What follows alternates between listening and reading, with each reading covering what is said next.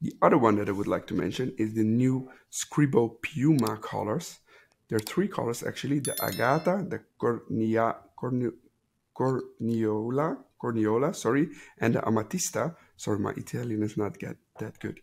Um, they are inspired by three gemstones and of the same name, and they are made with a resin that reproduces the effect of the stone. So the name Agata derives from the Greek. Yeah, my Greek is also not that good. Agatas. Steven, how's your Greek?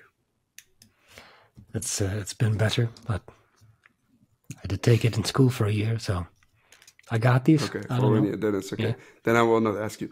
The river where in ancient times many quantities of this stone were found and extracted. The meaning attributed to Agata is stone of magic that brings calm and peace. With its yellow gold finish, the new Piuma Agata inspires us precisely this sense of inner well-being. The amethyst is a variety of quartz characterized by the presence of purple hues.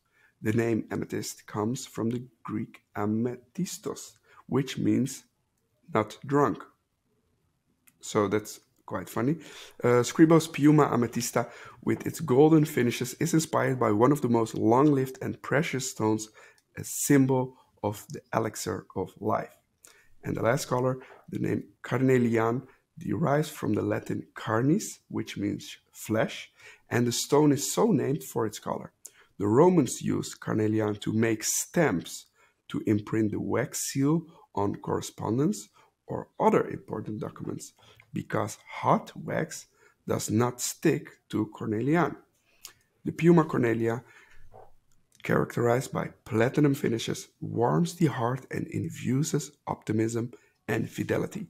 Last thing about this collection, only 290 bands of each colors will be made.